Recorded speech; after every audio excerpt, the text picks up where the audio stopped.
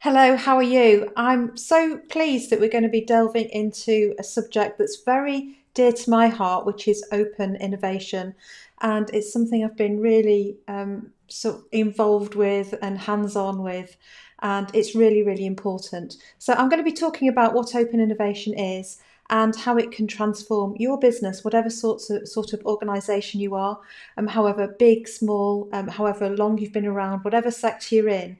Open innovation is definitely something that you need to be exploring. So as we go through, I'd love to hear from you in terms of your questions and thoughts and comments, and maybe share your experiences too.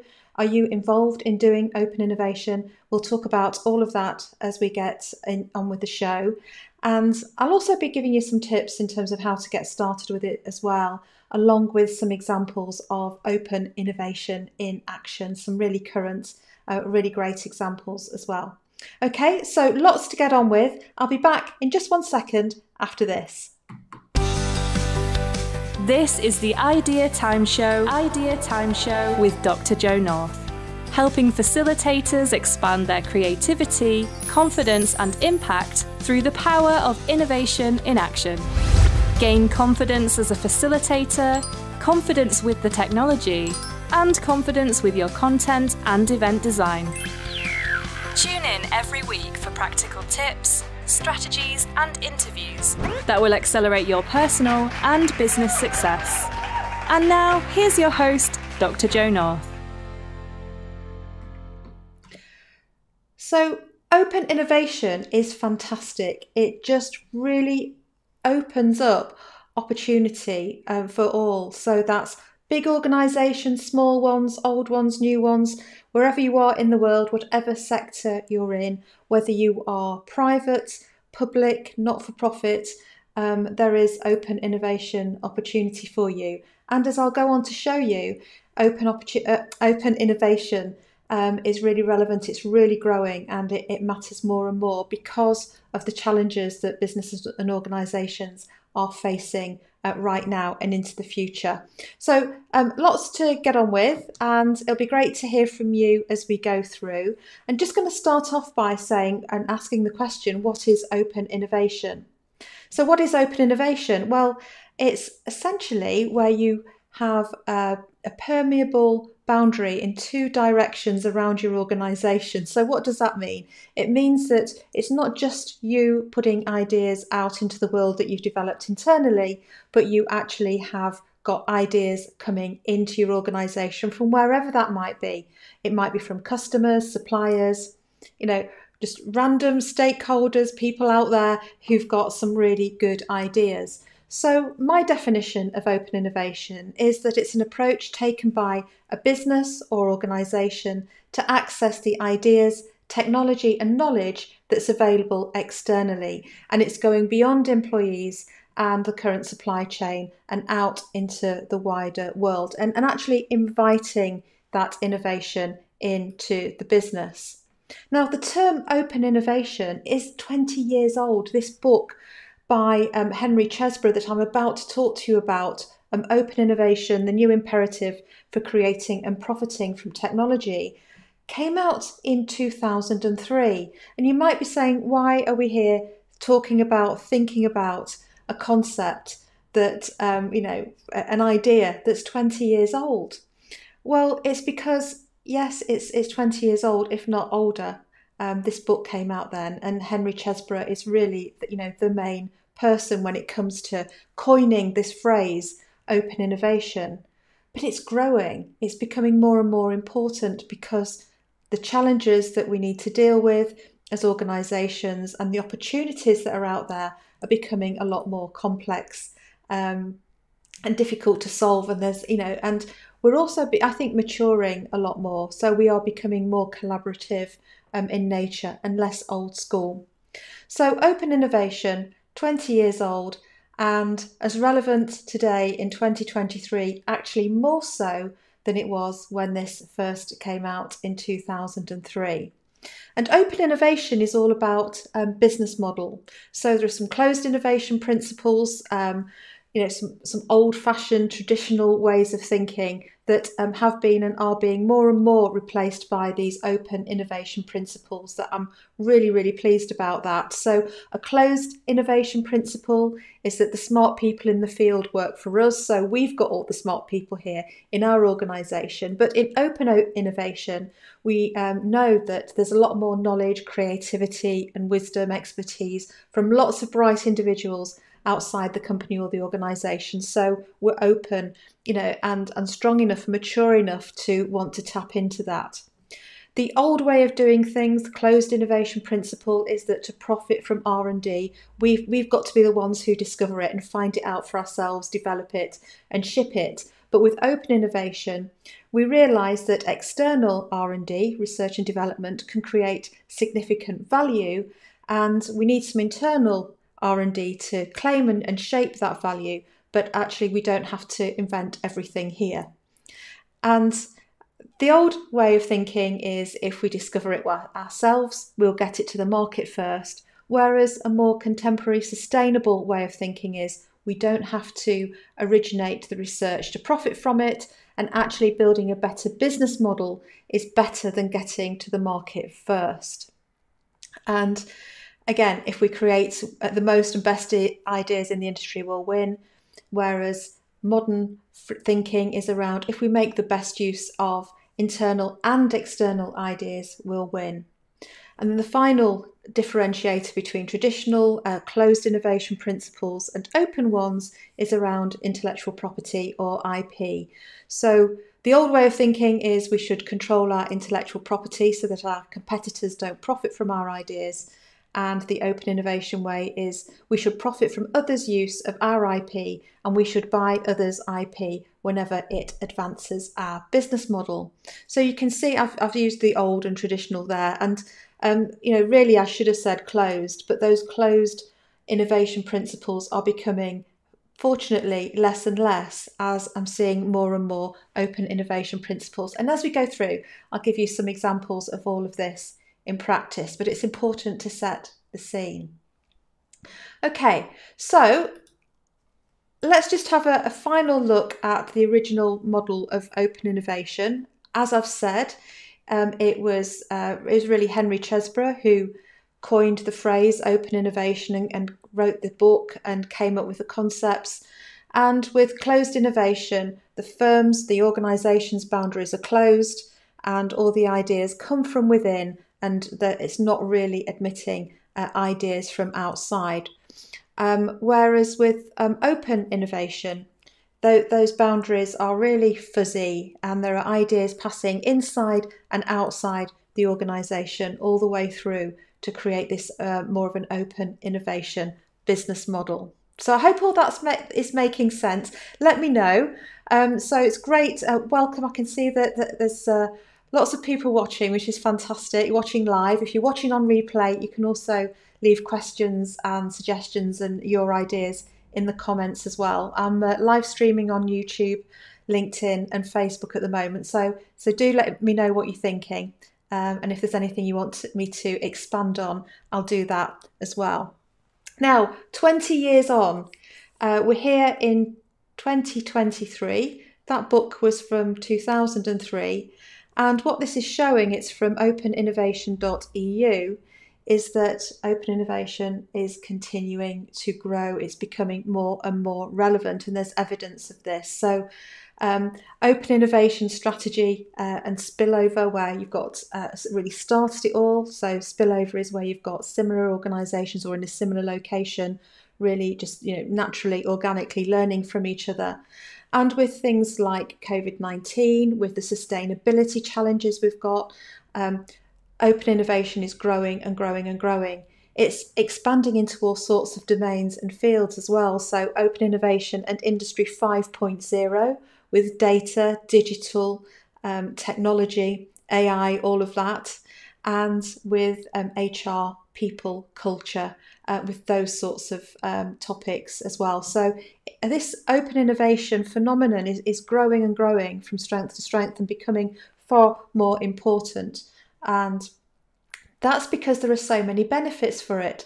It involves companies of all sizes and all stages. So if you are a pre-startup or a startup, open innovation is for you. If you are the largest organisation, one of the largest organisations in the world, open innovation is for you. If you are a government organisation or a private organisation aimed at making profit, or a charity, you can get engaged in open innovation. And that's because you can run your own programme and open your doors as a larger organisation, or as a smaller organisation, you can find relevant open innovation opportunities. And I'll talk to you about that in a moment, about how you can access those to help you grow your business and solve your customers' problems alongside with them in a collaborative way. So it's for companies of all stages and sizes. It's for universities and research organisations. So there's always that brilliant dynamic of finding research problems, for the real world, and then universities working their magic with great research and development to solve those problems and translate them into the real world, and backwards and forwards with spin-outs and so much more. So it's great for them, as I've said, for government organisations, not-for-profits, and it's great for end users, consumers and society, because when this open innovation dynamic happens, people are working together to collaborate and share ideas and solve problems together. It means that the people who are at the receiving end are going to get such better solutions as a result of it. So it's value all the way round. And there's this great study by Capgemini, which is within the last year or so, which demonstrates what some of the benefits of open innovation are. And Capgemini surveyed around 1,000 leaders in different organisations and found that more than 8 out of 10 of those organisations see open innovation as being critical for addressing their sustainability challenges. So sustainability is huge. Which fuels should we use? How should we use them? What about converting, retrofitting, biodiversity, net gain? All of these topics. We're sort of grappling with together, and by working with others we can get there faster, we can share expertise and knowledge, and lots of benefits for organisations from open innovation. The same study showing that around 64% of organisations engaged in open innovation have seen increased operational efficiency, 55% getting faster innovation, 62% increased employee agility and adaptability. Around half are finding that they're able to adopt technology use cases better, and around 63% saying they're seeing improved environmental sustainability indicators as a result of that. So open innovation, around about 83% organisations are using them to achieve sustainability goals, 75% complex business issues, and 71% are saying they are going to increase their investment in open innovation in the next 2 years. So look, if you're not involved in open innovation, now's the time to look around and see those opportunities and look for how you can get engaged in those opportunities. And I'm going to give you a few examples. Maybe you are involved in open innovation already, and if so, I'd love to hear from you. And also, please do share your tips and experience in the comments. So here's an example. Open innovation at NASA. NASA runs some amazing open innovation programs for all sorts of things, whether it was helping with the response to COVID-19, using the crowd to problem solve, as they call it, in the pandemic, returning to the moon, reaching new frontiers in science, and they are using citizen scientists as part of their NASA team, and they've published about that as well. Some great resources if you're interested in this and getting some ideas on open innovation. So, this open innovation, yes, it's about other businesses and other organisations. It goes through to citizens, to individuals as well. You can crowdsource your some of your innovation thinking. And one that I've been involved with as well, to an extent, is Sellafield Game Changers. And this is an amazing open innovation programme, so Sellafield is a nuclear power station in the United Kingdom, and it is going through a decommissioning process. And that decommissioning process throws up some new challenges that needs to be overcome with new solutions. And what the Sellafield Game Changers programme does is it publishes challenges and says, this is the challenge, these are the constraints, this is what we're trying to achieve here, this is the sort of environment that we're working in and things to bear in mind. And it publishes those challenges and openly invites anyone with any ideas or proposals on how those challenges might be solved differently to get in touch. And there's also the possibility of getting some funding as well to try that idea and put it into practice. There are events, there's networking, they run all sorts of amazing things. For all of these things, I'm going to put all these links into the show notes for you for everything I'm referencing here, so that you can go and find out more. And it really is a very great programme to get involved with if that's something of interest to you. And sometimes it's not about responding to a challenge, sometimes it's also about the networking and the learning and the other things that you get from open innovation, the contacts, the ideas that you can get as well. So check that one out. I've got some more coming up for you, and one that I am super involved with and love, and I'm very proud of, is the Port of Tyne based 2050 Maritime Innovation Hub. And that's a partnership of a number of organisations coming together, working on decarbonising the maritime sector, working on collaboration, sharing ideas, looking at using non-commercial, non-sensitive data to develop new solutions for all sorts of things in maritime, even looking at skills, diversity and other topics as well. So 2050 Maritime Innovation Hub has all sorts of free events, and please don't be thinking that, oh, I'm not in the nuclear sector or my business isn't in maritime. Have a look. Just investigate, go outside of your sector and see what other opportunities are there for you, because there might be opportunities for you to translate what you're doing in some areas into a new sector that needs those solutions. So do look beyond where you will normally operate, because with a few tweaks here and there and a bit of transfer stuff, you might be able to get your products and services out into a brand new domain and open up a whole new world of opportunity. So Maritime Innovation Hub, 2050 Maritime Innovation Hub at the Port of Tyne, with partners, Department for Transport, Nissan, Drax, Offshore Renewable Energy Catapult, Connected Places Catapult, Ubisoft, Accenture, Fraser Nash, BT and others. So do have a look at that and see what's going on there. This is one that I don't know personally, but looks really fabulous open innovation programme, which is AstraZeneca's CoSolve. And this is about pharmaceutical industry. And they've got challenges, sprints, there's a CoSolve programme for sustainability.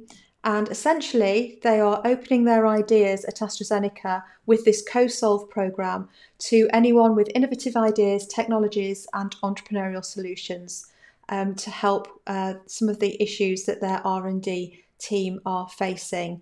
And they want to transform healthcare and make a real difference to patients by doing this open innovation as well. So there's another example for you. And then for OVL, have got a brilliant open innovation model. They're big on infrastructure, and again, they're looking at collaboration with external partners. I could keep going and going and going with examples for you of all sorts of sectors for open innovation. So there's bound to be something in the domains that you're working in. Just go and have a look. And maybe you've been exposed to them, but you don't realise them, or you're not thinking of them as open innovation. And perhaps understanding them as that will help you see more of the opportunity that you can get beyond the typical sort of networking and learning, actually, going forward with some projects together. And final example for now is the Food Industry Executive are reporting that big companies are betting on open innovation to lead the transformation of the agri-food industry. And this is a report from Eatable Adventures, which is one of the leading global food technology accelerators, with corporate programs, all sorts of things that they're doing. They have a whole entrepreneurial ecosystem around this area. So these things might not be labelled as open innovation. It might be an innovation hub or an innovation centre. It could be an accelerator program. It could be issued as challenges, So they might not use the term open innovation, but if you look for the principles of open innovation under the name, you'll see these in operation. A catalyst is another one. So yeah, lots of different terms to look out for there. And crowdsourcing, I mentioned crowdsourcing earlier, and I like the example of IKEA. I often use IKEA actually in these sessions, don't I, in these shows. IKEA do some really interesting things and take some really novel approaches, but they often will crowdsource and use what they call participative marketing to design stores in certain locations. So an example I've got for you is from about 2019 actually, and they've done it since, is an IKEA in Madeleine, which was designed by and for Parisians. And as a result of that, because it was co-designed in this open innovation approach, they had a record number of visitors. 29,000 people visited that store on its opening day. So they crowdsourced it. They had a co-creation platform online, and they wanted people to design the new store as an extension of their apartment. So you can get creative with it as well.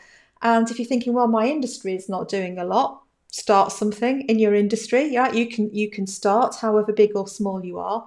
And you can also turn towards customers and have some creative ways about engaging your customers with the things that you're doing and the things that you are innovating.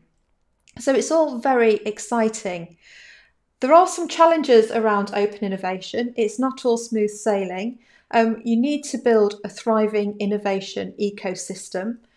And a thriving innovation ecosystem means having companies, organisations, people of all kinds in there, big ones, small ones, advisory ones, doing ones, supply chain, all of those organisations in there, and them collaborating and connecting really well in the right way. And often that's in an organic way, but it just needs to be cultivated and nurtured.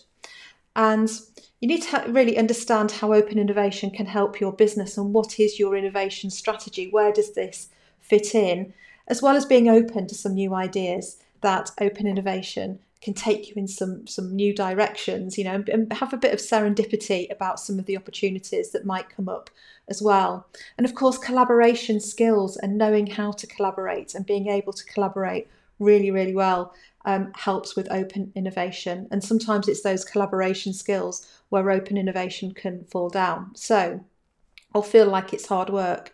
So, do think about those. And I've got these free resources for you as well. So on the bigbangpartnership.co.uk blog, you'll find detailed articles on how to build a thriving innovation ecosystem, how open innovation can help your business, and how you can engage in collaborative innovation.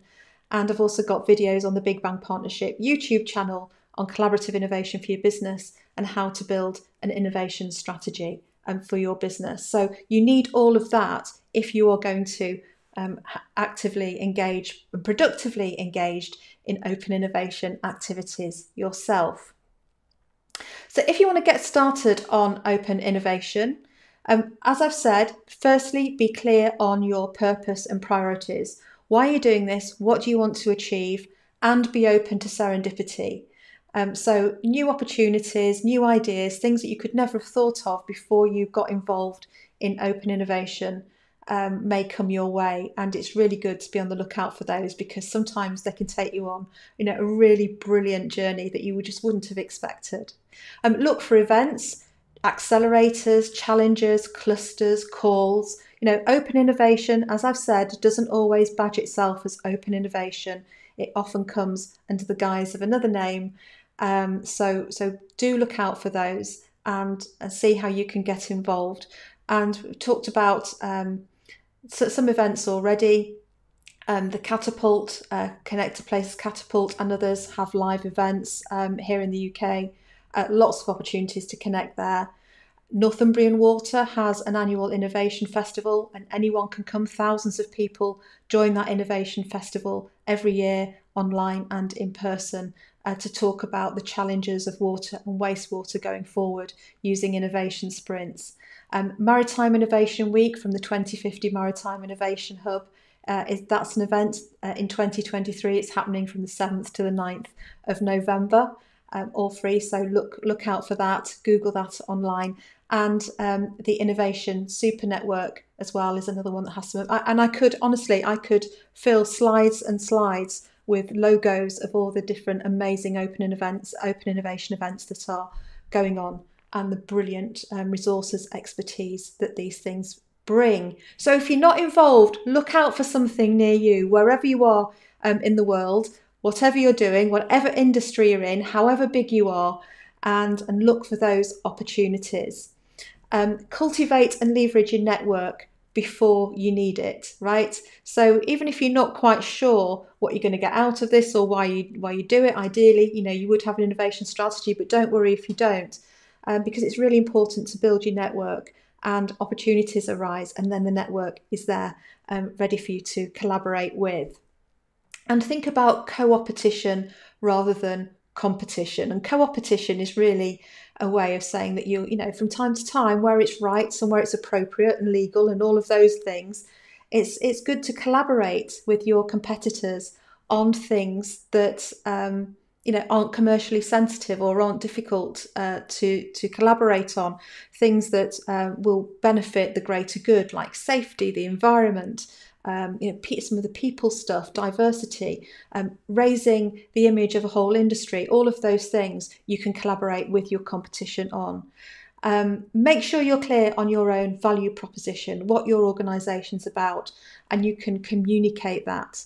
And if you are a small business, and if you're a larger business and you've got challenges and you want people to come to you to help you solve those challenges through open innovation, make sure you're really clear in terms of what your challenges are and express them in a way that people can get their heads around them and come up with some new, different, useful, purposeful solutions. And finally, my tip is to approach all of this with a growth mindset. Yes, you'll do some stuff, and not all roads will lead to a pot of gold at the end of the rainbow, but there is always some learning, always some benefit to be had, and some really fantastic magical things come out of open innovation, right? But you've got to be in it to be in with a chance of experiencing and getting some of those, and it really is all very valuable.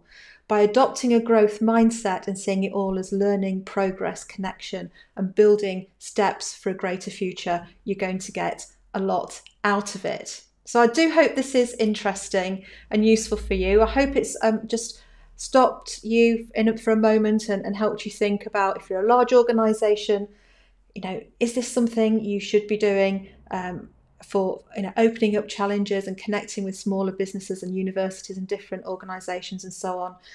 Maybe you're doing it already and you're thinking about how could you do it better, how could you take it to the next level. Small businesses, how can you join in? Universities, researchers, how can you connect better with all of those businesses? And sort of non-businesses, public sector organisations too. So do have a think about it. I'm always here if you've got any questions or you'd like any help with it. You know where I am. Just leave me a note in the comments or get in contact direct.